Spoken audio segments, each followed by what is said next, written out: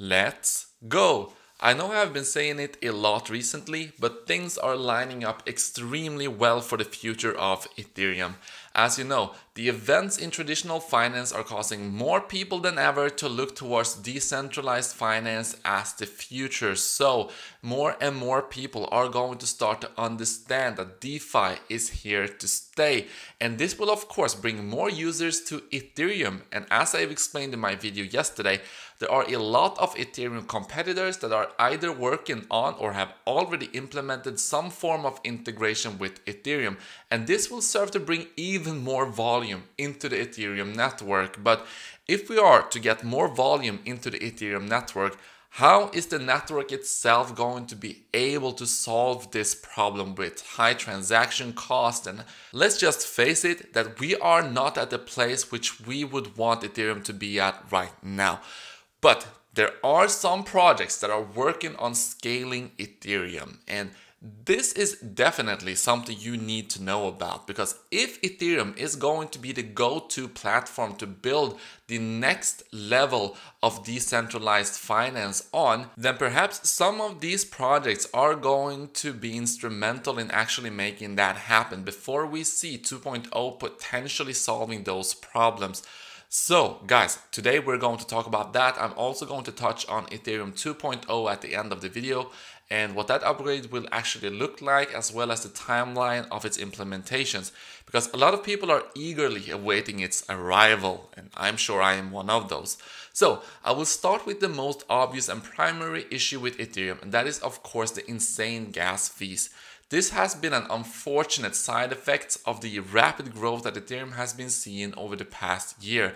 As more and more people start using the Ethereum network and the wide variety of platforms built on top of it, the number of transactions being sent has of course also increased.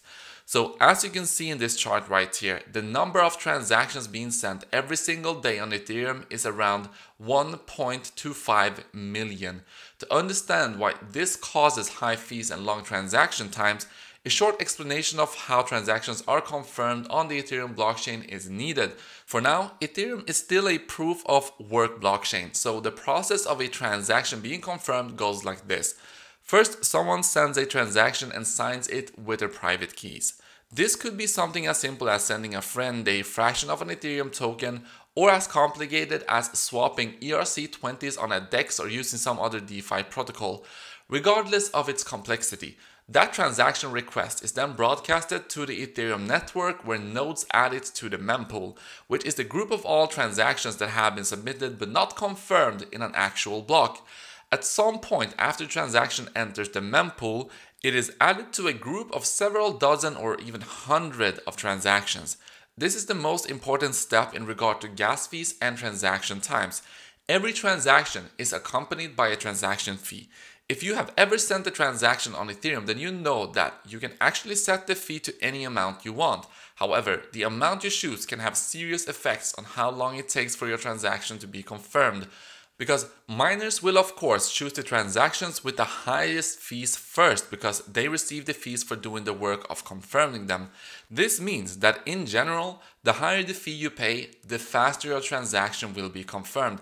This is a logical system in theory, but as the number of people using Ethereum has skyrocketed, the competition to get your transaction confirmed has gone up as well.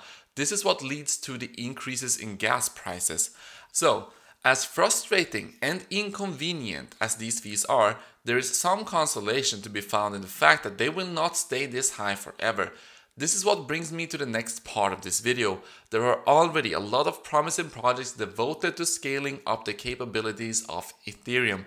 Of course, everyone is going to enjoy lower transaction costs and speeds, but what is even more exciting for some people is the potential to make insane gains on these projects which are working on scaling Ethereum right now. So there are two basic approaches to scaling a blockchain, and they are referred to as layer 1 and layer 2. Layer 1 scaling takes an on-chain approach and aims to increase the throughput of the base layer blockchain itself. Layer 2 scaling works on solutions that take transactions and computations off the Ethereum base chain, so it does the work off-chain and then in some way it plugs back into the Ethereum chain. So that's basically how you can explain layer 2 scaling solutions. So up first is Omisego. Omisego, or OMG for short, is a trustless, non-custodial, layer 2 scaling solution focused on the transfer of value on Ethereum. The 6 primary benefits of OMG as stated by their websites, that is fast, cheap, secure, green, open, and trustless.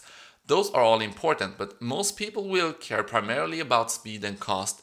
Using OMG allows the transfer of Ethereum and ERC20 tokens at a speed of thousands of transactions per second. This is a massive upgrade over the current throughput of between 15 to 20 transactions per second on native Ethereum. OMG also cuts down the fees, allowing the operation of a business or project at about 1/3 of the cost of doing it directly on Ethereum. This leads into one of OMG's main goals, which is to make Ethereum more attractive for enterprise use. After all, most large companies would not choose to or even be able to operate on a network limited to 20 transactions per second.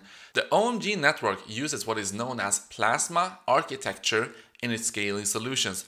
How plasma architecture actually functions is a little complex to get into right now, but all you really need to know is that it is one of the most popular methods for layer 2 scaling. Another benefit of OMG is that they have worked very hard to make using their network as easy as possible for developers, especially in relation to APIs. APIs are being used more than ever by small projects and businesses alike, and OMG has optimized what they call API suites to perfectly meet the needs of anyone that chooses to build on their network. When looking at OMG as an investment, there are a couple of factors outside of its actual functionality that make it favorable. First of all, the entire supply of all OMG tokens is already circulating. This is always nice to see because investors do not have to worry about being dumped on during future token releases. Another positive factor is that the company behind OMG was involved in payment processing even before it got into cryptocurrency. This has provided them with more experience in the sector than most other projects in the space. So, I have talked about Matic before in a video on my Satoshi Stacker channel, but any video about layer 2 scaling projects would not be complete without at least a brief overview of Matic. Matic also uses plasma architecture but has adapted and changed it a little bit. The Matic network uses proof-of-stake checkpoints which are pushed to the Ethereum main chain, as you can see in this model right here. This system enables up to 65,000 transactions per block and in theory millions of transactions on multiple sidechains in the future. Similarly to OMG, Matic also decreases the cost and speed of these transactions, but a benefit of Matic that OMG does not offer is that in the future, Matic will enable cross-chain asset interoperability. Interoperability is a big thing right now, which is a large part of why Polkadot is seeing so much hype around it. Matic also has created a useful developer toolkit to speed up the process of adoption. And then one last good sign from Matic is that it is having the backing of major corporations such as Coinbase, Binance, and much more. So, of course, we need to talk about the coin itself. So, on the tokenomics side of things, Matic has a market cap of $194 million, which is less than half of that of OMG. Currently, a bit less than half of the entire supply of Matic tokens are circulating, but as you can see in the schedule here, the release process is fairly gradual, which should help to negate any adverse price action caused by token unlocks. So, while projects such as OMG and Matic are important and help to provide essential services to specific customers, a lot of people are still waiting for the base layer of Ethereum itself to be upgraded in what will be a layer 1 scaling solution, of course. This is what the long-awaited Ethereum 2.0 upgrade is going to do. The process that will be implemented is known as sharding. Sharding speeds up transactions and lowers network congestions by essentially splitting Ethereum into 64 shard chains that will run in parallel and communicate with each other through what is called the beacon chain. Ethereum 2.0 will also be implemented in a proof-of-stake system, which is much more efficient than the current proof-of-work system. It will also make Ethereum greener, so to speak, in the sense that it will no longer use massive amounts of electricity to maintain the network, which is something it and other proof-of-work chains have been criticized for in the past. Currently, phase 0 of Ethereum 2.0 has been completed, which means that the beacon chain is live. The next phase will implement the chart chains, and that is intended to arrive at some point during this year. The final phase, which will be merging the mainnet Ethereum with the beacon chain, is not anticipated to arrive until 2022. That is definitely a substantial amount of time to wait, but this is why we have coins such as Matic and OMG. And they will likely be utilized by a lot more people in the meantime to pick up the slack in the time Ethereum is taken to be upgraded. So these are my 2 coins I am eyeing right now when it comes to scaling Ethereum. So what are your coins you're watching right now? Let me know down in the comment section. Make sure to subscribe if you are not yet subscribed to the channel.